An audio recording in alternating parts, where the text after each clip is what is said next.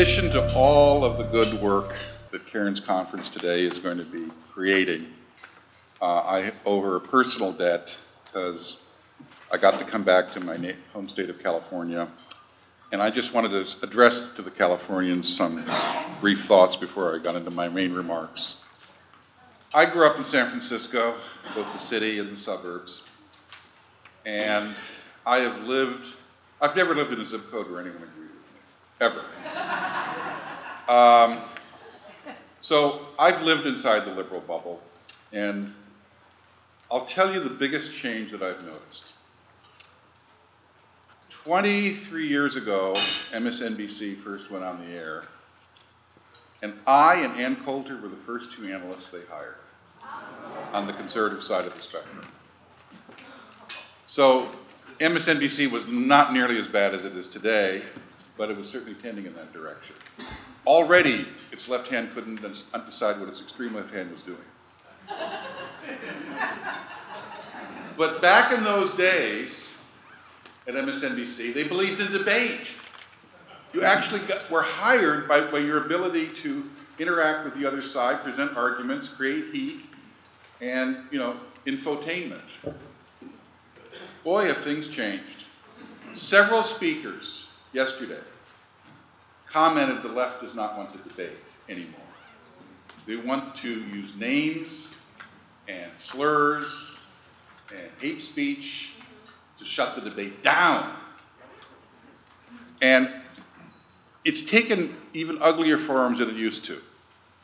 I just came from the Conservative Party conference in Manchester, England, and William Rees-Mogg, the leader of the House of Commons, the tall, bespectacled fellow who dresses in double-breasted suits invariably, had to have his speech moved because the venue that he was going to be speaking at on the fringe of the conference received some protests and some threats, and they yanked the invitation less than 24 hours before his speech, so they had to scramble to a basement ballroom near the conference.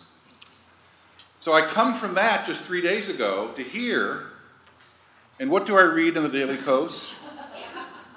Well, a description of a conference that may take place on some alternative planet, but certainly not this one. Although some of the names are recognizable, like poor Karen. And what is I read this article, and since the fellow hadn't been here and hadn't read anything of the works of any of the people here, what was he writing about? The whole article was a disguised effort to intimidate the owners of this hotel and make sure that you never meet in this town again, effectively. I mean, the owners of this hotel, I learned from this, are an Iraqi Jewish family that fled Saddam Hussein.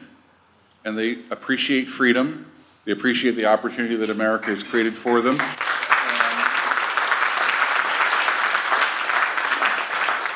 The only crime they're guilty of is being willing to rent out their meeting space and sell breakfast and lunch to people who want to discuss ideas. But this writer went into detail on their real estate transactions, their net worth, their immigration status, where their family lives. I mean, it really did feel like something Orwellian, because it basically was a warning shot. I suspect there'll be another article after this conference going directly after them, now that they know this conference has been held. And I think one of the priorities of this conference, because I know you meet here on other topics, is to make sure this gets shut down and to expose them for what they're doing, which is, it starts out with intimidation. There may be protests out there today. The next thing you know, there will be threats and perhaps threats of violence. Who knows? That has to stop. And we have to be people who not only meet here, but who defend this place of meeting. So, almost everyone here has spoken better than I and with more knowledge of the scene in their country than I can. So I'll try to give you a couple of thoughts. The lessons I've learned that I think apply to at least the discussion of Europe here come from, first, a Nobel Prize winning economist, and secondly, 14-year-old girl. I'll get there. In the 1980s, when I was working in Washington, I got to meet once the great free market economist, Friedrich Hayek. And he spoke at the Cato Institute, and he had a seminar for the young people there afterwards. I'll never forget the conversation. I only wish I had taped it. And one of the things that he said that impressed me greatly was this. He said, from long observation and study, he concluded, even though I am not a religious man, I have concluded that every successful religion in the world ratifies and holds true to certain values. And they include a respect for the family, a respect for private property, a respect for treating the rights of others as equals. And there are certain standards that they meet, certain values. They may have other faults, but on basic fundamental principles, they agree.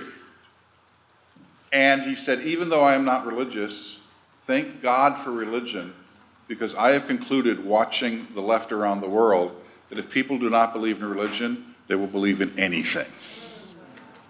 And is that not true today?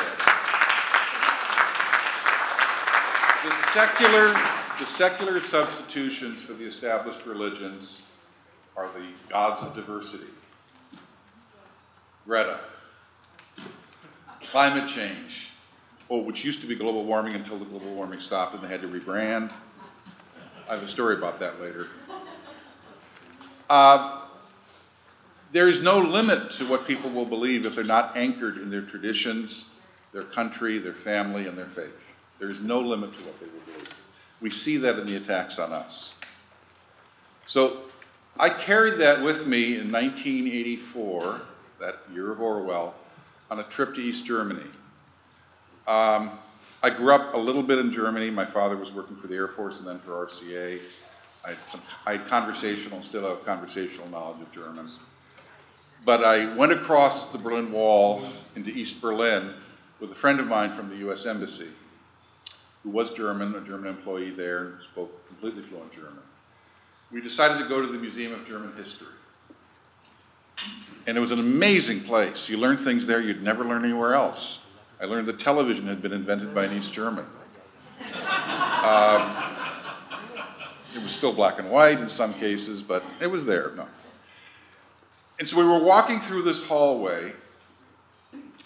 I think we were somewhere between the Franco-Prussian War and World War I. And 4 little girls came up to us. They were 13 or 14 years old. And they stopped us and asked us what time it was, which was interesting because 2 of them were wearing watches. And it seemed strange because there was a clock above our head. And obviously they wanted to make conversation. It turned out there were 4 girls from the provinces, and they were there on school trip to see their capital. And we were the first Westerners they'd ever met.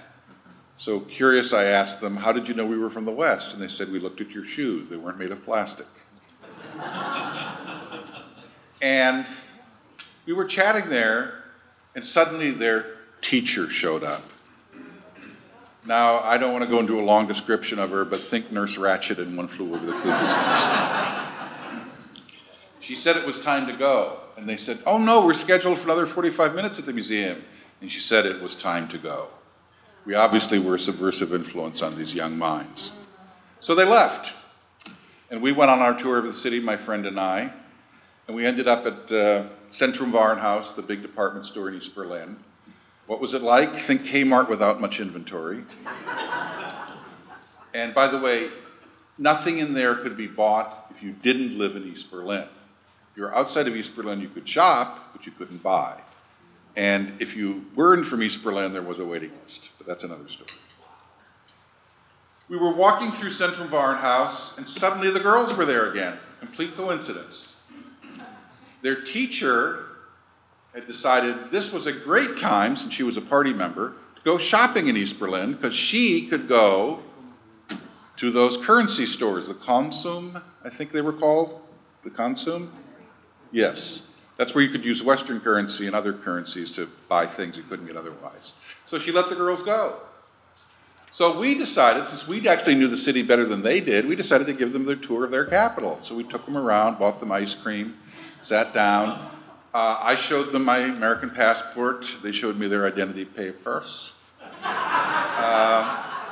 We had a great time. I learned a lot about life in rural East Germany.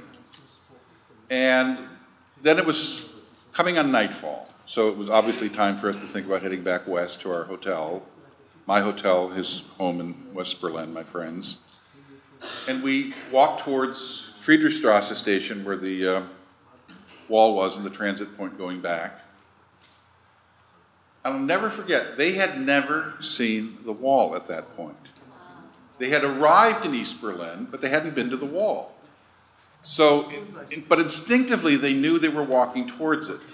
So we started walking more slowly each step towards the wall, and finally we turned the corner and there it was, 75 yards ahead, and they stopped and said, it's probably better that we not go any further. Who knows, but I might ask us questions why we're here, especially with two of you foreigners here.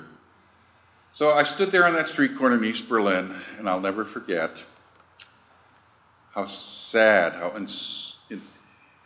inevitably sad I was. I was not wealthy. I had a few $100s in my checking account then, but I could take that money and I could travel anywhere in the world from that street corner. They couldn't go another 75 yards. They were in a giant adult zoo. People could come and visit them. People could feed them, bring them stuff from KaDeWe in West Berlin, the big department store, but they could not leave. So I stood there, and just to keep the conversation going, I asked each of the four of them what they wanted to be when they grew up. And I'll never forget, let's see, one wanted to be a beautician, one wanted to be a nurse, one wanted to be a teacher. But the oldest and the wisest was Monica. And Monica looked at me with these very sad, soulful eyes. I'll never forget them, and she said, it really doesn't matter what we want to be when we grow up. No matter what we become, we will always be treated as children. And my heart just sank. So after a few more fumbled words, we left. I got their addresses, and for the next 3 or 4 years or so, I would send Monica and the others a postcard, sometimes from California. They were very interested in California, and kept in touch spasmodically. And then November 1989 arrived. We're in October 2019, so we're approaching the 30th anniversary next month. And I'll never forget, I was sitting in my office in New York at the Wall Street Journal, and the news came across the wires that the Berlin Wall had fallen. And of course, that night we could watch those incredible scenes playing out on our televisions. I'm sure you remember them. And I had to ask myself, I just wonder if Monica is somewhere in that crowd. So the next morning, I was woken up, 6-hour time difference, and what had happened was the entrepreneurial spirit of West German firms, even the telephone company monopoly, was very apparent. Overnight, they had set up little kiosks at the border crossing points saying, "This is your future, the telephone." Most Germans didn't have one. And free call anywhere in the world right now. Free call. So the phone rings, and I pick up the phone, and the first words I hear are, "John, this is Monica, I'm over the wall."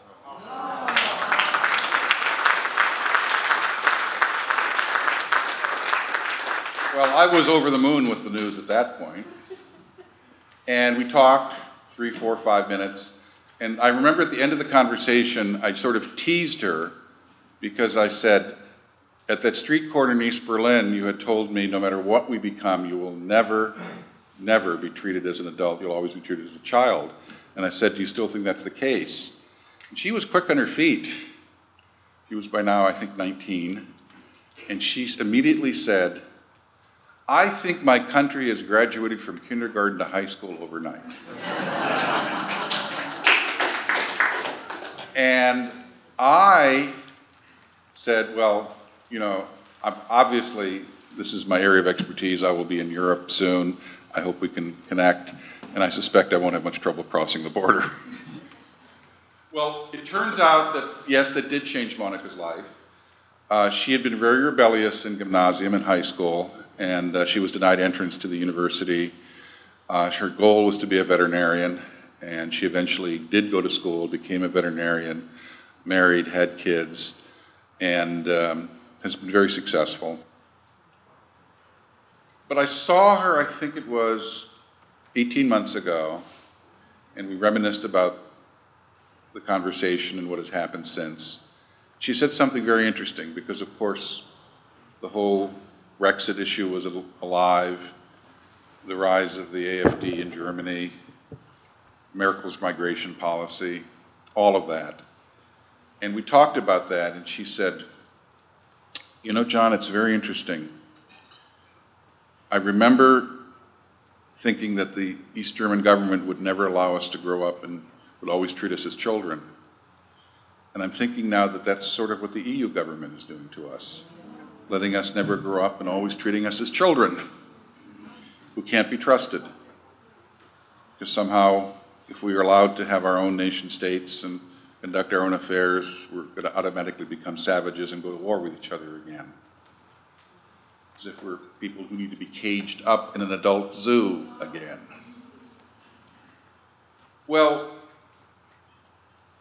I'm not here to speak for any political party or any political movement. I'll just note two things. Monica now votes for the AfD, and I have many German relatives. My mother was German. She grew up in Heidelberg, and she went to an English-speaking high school even during World War II. She briefly became a translator for General Patton after the war. Sadly, after 17 days, he had a very bad driver. So she was his translator for 17 days. But my relatives who stayed behind in Germany, they all became one of two things, either engineers or social workers. Engineers or social workers. Sort of like two halves of the brain. Well, the social worker side of my family in Germany has always voted SPD, always voted for the Social Democrats or even the Greens. And I was visiting them with them just 2 months ago, and in whispers they told me, last time we voted for the AfD. And I said, why, do you agree with all of their policies? And they said, no, but the bosses need a kick in the pants. And the bosses today are not the bosses in the company, they're the bosses in Berlin and in Brussels. So things are happening over there, just as they're happening here. As they say on the other side of the ideological divide, this is no accident, comrade. I will just tell you my observation both of the US and Europe and how this has happened. We have been fighting battles day to day and fighting short-term rearguard actions all the time, while underneath us, the public education system in both Europe and the United States has been undermining all of the values that we hold dear. I'm writing a book right now on citizenship in the United States, how we no longer revere it, no longer talk about it, certainly no longer teach it. Do any of the people here who have children or grandchildren, do any of them learn civics or U.S. history or about our founding fathers in school anymore? God bless Temecula. But it's not common. I think there is a conscious, real effort on the part of the left to paraphrase the Ronald Reagan quote we heard yesterday, they know that if our values and our freedom and our American exceptionalism are not transmitted by us directly, they're not going to be transmitted through the bloodstream. They will be lost. And I think they are hollowing out our public education system on purpose to make sure that our children and grandchildren don't remember why this country is special. And the same can be said of European nations and their traditions and their honorable history and their accomplishments and their exceptionalism. So that's our challenge. I actually believe, and I know that there are people in this room who will disagree with me, I actually believe in the short run, we're winning. Their internal contradictions are finally becoming exposed to all who wish to look and to all who wish to see, which is not a majority, but it's building towards one, and I refer you to recent developments, whether they're in Britain or the United States or some other countries. But in the long run, I am more pessimistic. Because, as we've heard from other speakers like Daniel Hannan, in the short term, things don't matter. Things are cyclical. We have to look for a long-term commitment on the part of each coming generation to the values that made Western civilization our savior. And if we don't ensure that long-term transmission belt, the short-term tactical victories and the embarrassments that we cause the left when we expose their most ridiculous ideas will be for naught. So I think the challenge that we have today has to be twofold. We have to continue the short-term battle, and I think we're getting better and better at that. And we have to figure out a way, some way, to communicate to our children and grandchildren what there is to preserve, what there is to revere, what there is to cherish, what it means to be a patriot. Thank you very much.